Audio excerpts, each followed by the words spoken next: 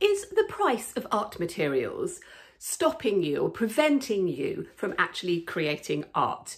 I think this is a real problem. If we've got some very expensive paints or some very expensive paper, there's that kind of scariness about ruining the pieces, and it means that it stops you experimenting.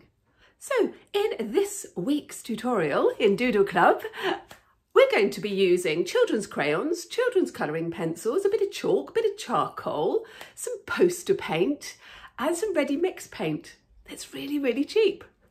And I want to just encourage you, as always, to play.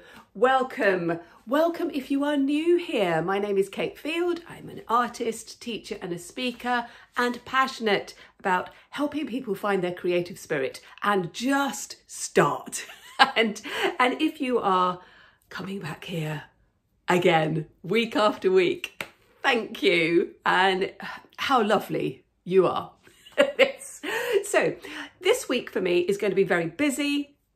So I'm actually going to record this one and my Friday art class on the same day because I'm doing a dance workshop Tuesday, Wednesday and Thursday, which I am very much looking forward to, and I will tell you all about next time. So we're going to get going. You're not going to need very much equipment, and we're just going to dive in and have some fun. Are you ready? Let's go.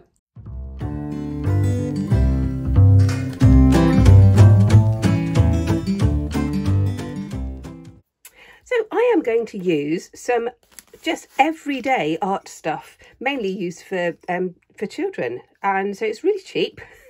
I've got things from the pound shop, from Hobbycraft, this sort of ready mix paint, and the whole point of this exercise, this tutorial today, is for you to really get into playing and not worrying about how much everything costs.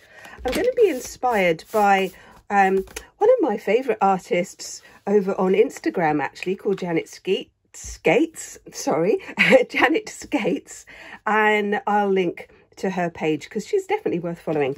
We're going to start off by using some jumbo crayons, and I've got my double page sketchbook here.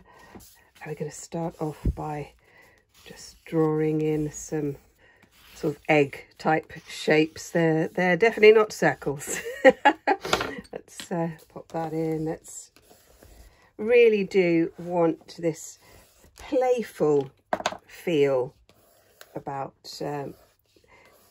this tutorial, because it's when we play that we can really start to expand our ideas without that fear of making a mistake. So here we go, nice lot of little eggs, if you like.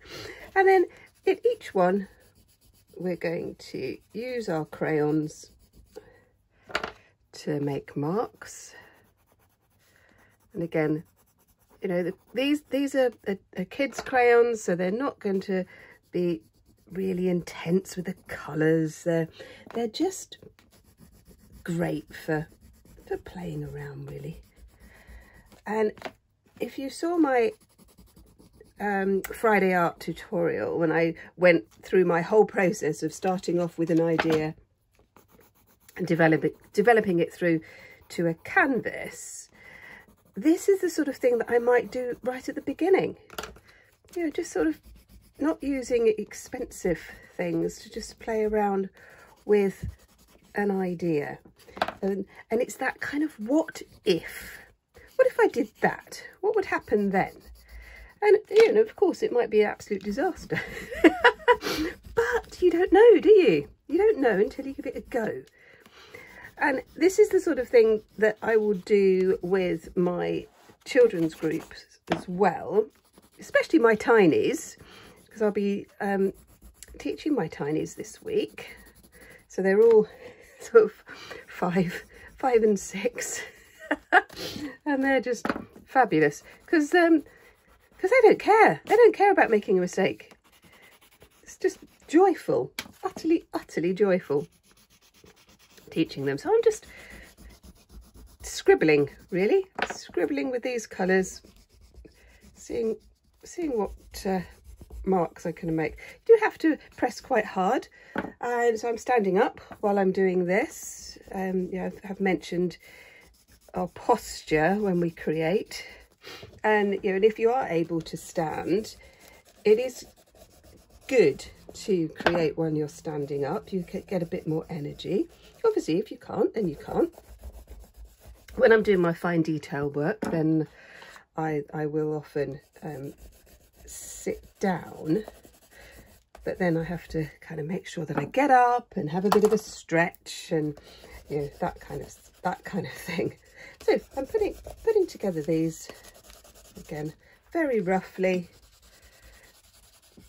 Let's just pop that one in. There we go. Let's just put that one in there.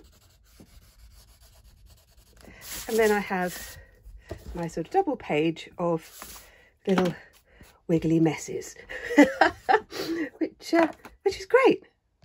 So I've put some poster paint on. This is just very cheap poster paint. In the UK, I think they cost me £1, so, which is really good. And you can find your own in your own kind of stores. I'm using an egg carton, and what I'm going to do is I'm just going to create some marks in some of the spaces with this. There we go. Just dipping the egg carton just into the paint directly, and then just using it as a stamp. Liking that. But it's all very jolly, isn't it? All very jolly. Weather update here in southwest England. The sun is shining. The sky is blue. It's gorgeous. Really lovely. So I'll probably go down to the beach later.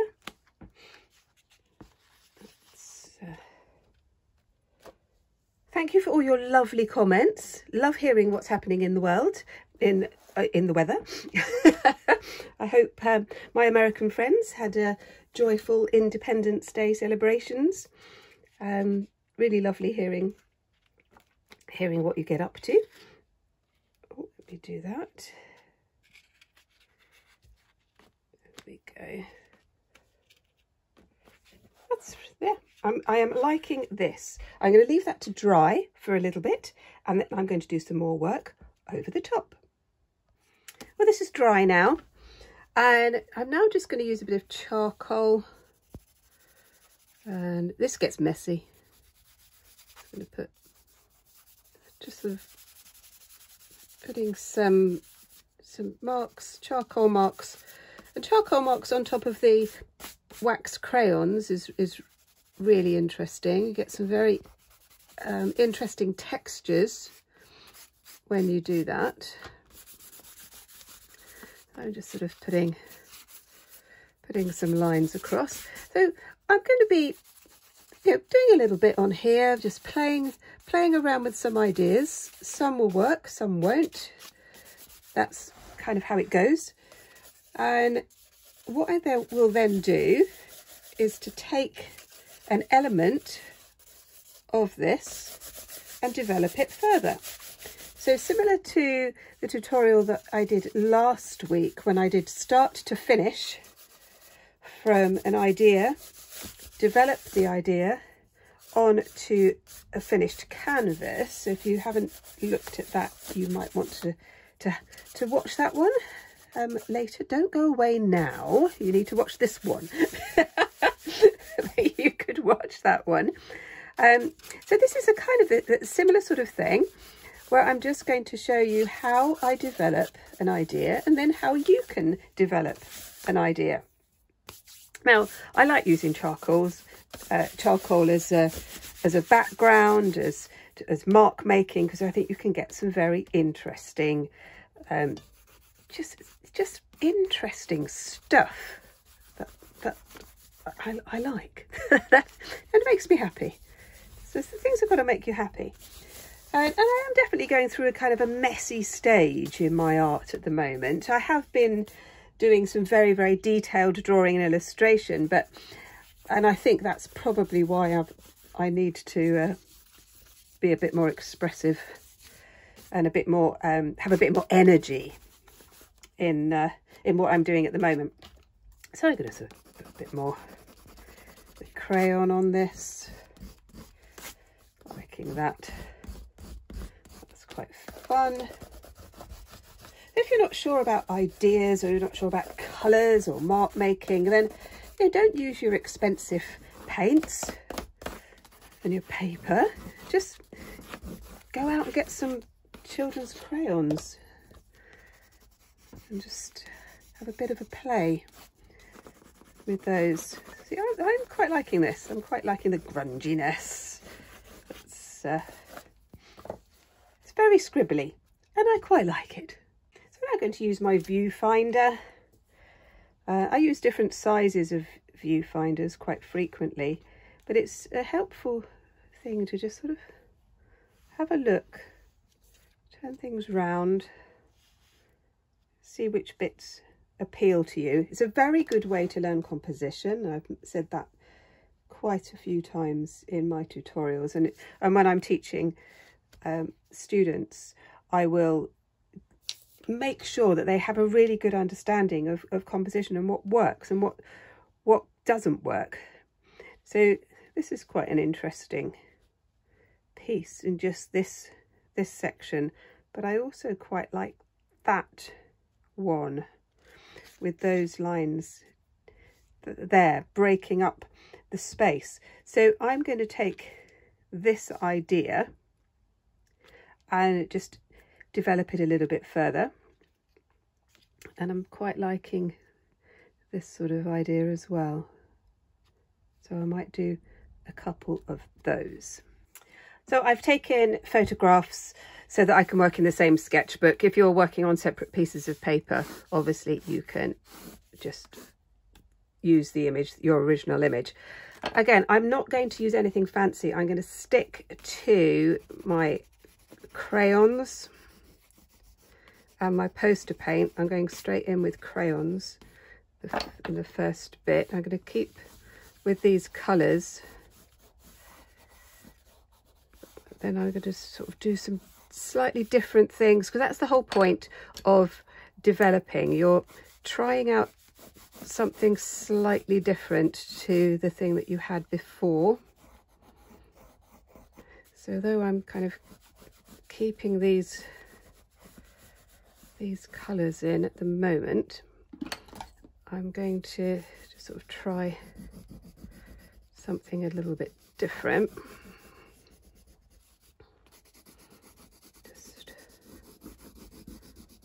Just putting these in. Right, now I've got my charcoal, because I do like this sort of how the space is broken up with that. You could use a blender. I actually prefer to use my fingers, but if that's too messy for you, if you are a much tidier person than me, then use a bit of tissue or a blending tool. This is just chalk, a bit of chalk over the top. You see, I'm working quite quickly because I'm just playing with an idea. I know I use the term playing a lot, because I just feel that it is so important. As an artist, we have to play. We have to allow ourselves the playfulness so that we can then grow. So I'm leaving that one. It's quite messy. I'm not sure where I'm going with it. And I'm just going to go on to the next one here on my iPad. Just going to put it here. So I quite like this kind of blobby bit. And then another sort of bit there and a bit there.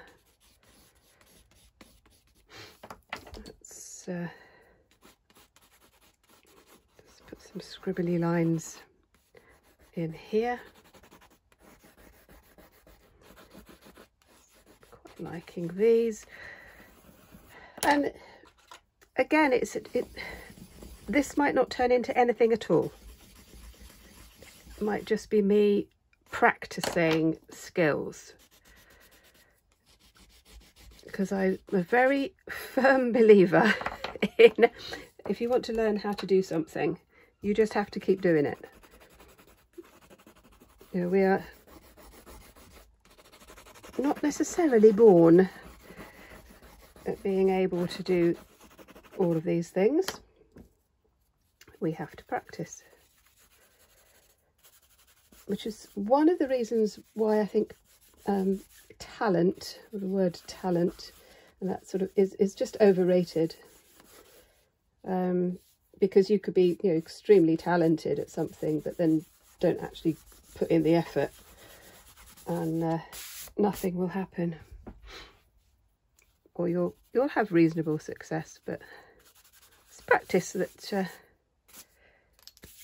will get you to the places where you want to go. So I am quite liking this layering. I'm thinking that works quite well. And again, these are just ordinary children's crayons to create these. Right, let's go into my last one that I was going to do here. Before I start putting a bit of paint. So again, I've got this kind of like blobby orange bit up here.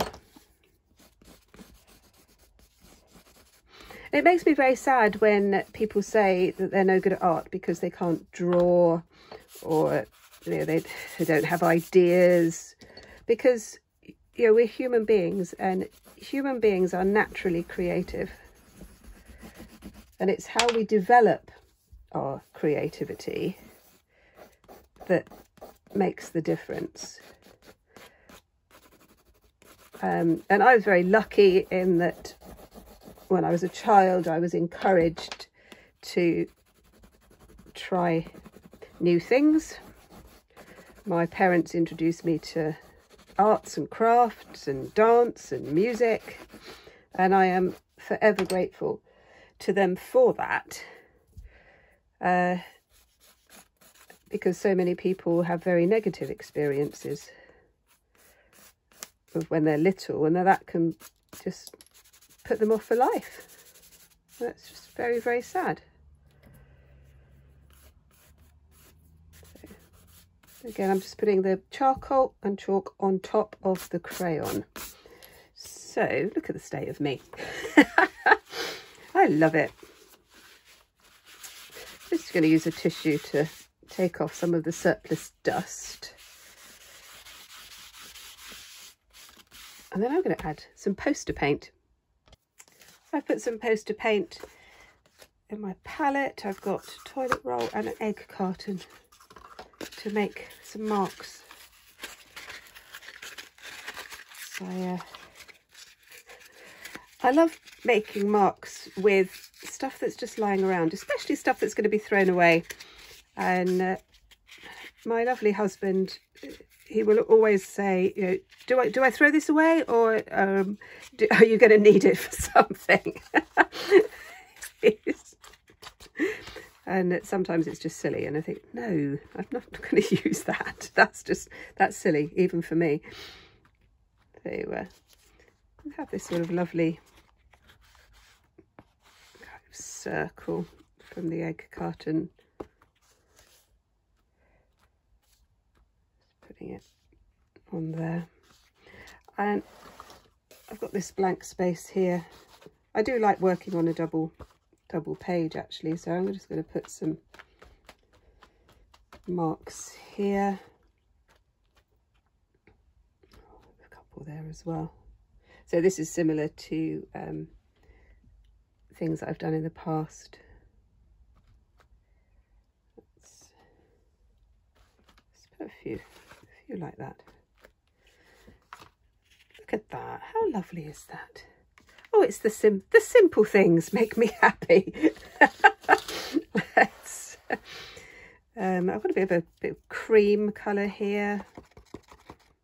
Looks a bit like putty, actually. I'm just going to put some marks over the top of some of this. Smudge some of those.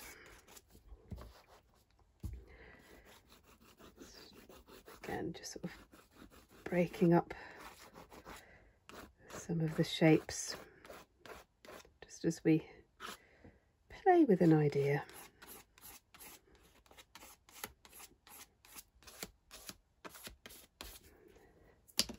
Like that.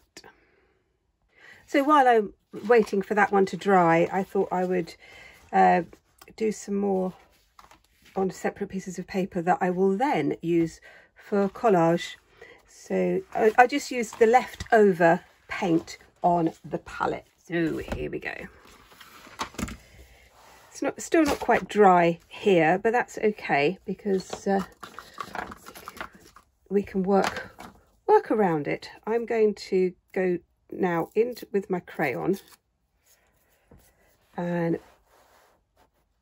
where some of the paint is still a bit wet, you can see that it will smudge, and I just wanted to have an idea, or just have an experiment really, of what that might look like. Just that curiosity, and I quite like it. So just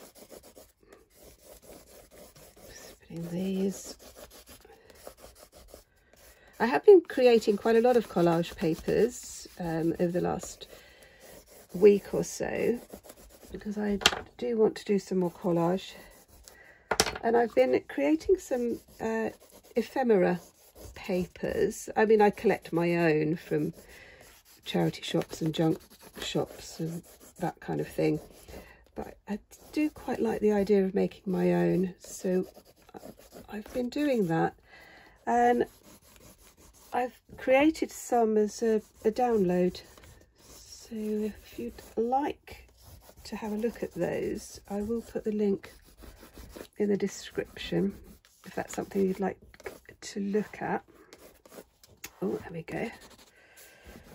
And there's also freebies as well, so you can have a look at that. This is quite seriously messy, isn't it? I'm quite liking it. It's the sort of thing that makes me happy. Here we go. Now, some of you were asking about getting your work ready for shows and exhibitions, and so I will be doing a tutorial on how to do that. For others, you might think, oh my goodness, that has got to be one of the scariest things ever. And you might not be quite there yet, but you know, why not? So just sort of thinking about the shapes that I can use here on this page. Actually, those separate pieces are quite good in their own right. Let's just put some squares in, see what goes with that. Oh, quite like that. I like the texture with the wax crayon and the charcoal. Okay, right, we're going to do one more in this Doodle Club. Let me just, oh yeah. My sketchbook is very, very eclectic because I do lots of my lessons in this sketchbook. So there's just, so it's quite busy, and so I kind of like dive into a space that I haven't used before. I'm sure your sketchbook is much more organised than mine. Right, let's go on to the next bit. So this is one of the pieces of paper that I did my leftover bits on, and I'm just going to go in with my crayon on some of this, some of it which is still wet. Sort of building up that, keeping to this colour theme at the moment.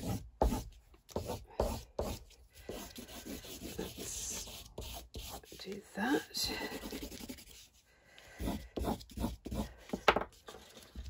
Let me know in the comments what you're doing, what you think, what you're going to do, what you're planning, and the weather update. So we always like to have a weather update. It's beautifully sunny today. Yesterday it poured with rain the whole time, and I was dancing. And we were dancing outside as part of an arts festival, and I got really wet, very, very wet. But we had a great audience. It was brilliant. It's the British stoicism, I think, was coming out with a bit of rain. We're not going to stop dancing just because of a bit of rain.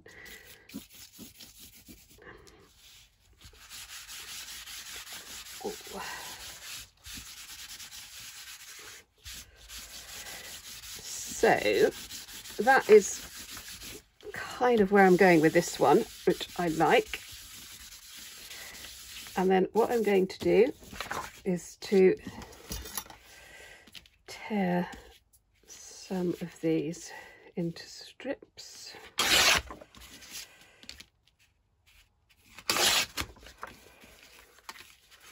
Which I will then be using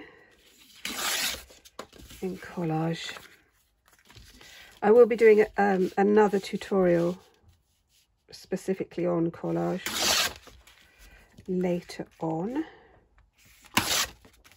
and I will show you that. I'll show you some of the things that I'm going to do with these. So I've torn some shapes from that one sheet. I'll do a few more. And I'm going to put them into my sketchbook again, thinking about the things that I like, the shapes. I actually really like this paper. I would definitely create more paper like this. I really like it. Which reminds me, this is something that I tell all of my students to do. And do I do it myself? No, I don't. So I'm going to do it now. And that is telling myself what I have just done. So I'm going to hear papers created using wax, crayons, charcoal, and poster paint. And then I know how I've done it, because frequently I will go back into my sketchbooks from months ago, years ago, and think, how did I do that? I really like it. How did I do it? It's rubbish. Not writing it down. And for my A-level students and my foundation degree students, you have to track what you're doing. It's sort of part of the process, and I've just got very lazy and not done it myself. So practicing what I'm preaching, a little bit bad about that. I'm going to play around with these shapes. I'm going to stick them on this double page, and then I'll go back to the other one. So I've come back to this one. I'm going to do a little bit more sort of charcoal. Not very much, just going to sort of play with this idea of maybe a bit of shadow, imagining the light coming in. It's that kind of idea. just to give it a bit more depth, I think. But I actually really like the technique of the wax crayon and the charcoal. That's yeah, it's good. I will develop those ideas a little bit more myself, I think. So yeah, just putting in a bit more smudgy bits. There we go, like that. And that one I'm going to leave in my sketchbook. Let's just turn to the other page where I did my collage. I've got those collage pieces. I'm really liking these very much. And then I've got this one that I will also use to create some collage pieces with. So I hope you've got lots of ideas and that you're going to have some fun. I really hope you've enjoyed that tutorial and you're allowing yourself to play a little bit more. Let me know in the comments. I read every single one, and oh my goodness, thank you so much for those of you who just contribute regularly. And if you want to join the Facebook group, which is so friendly, it's such a lovely place, the link is below. And if you want to watch more, you could look at this one or this one. And I'll see you next time. Take care. Bye bye.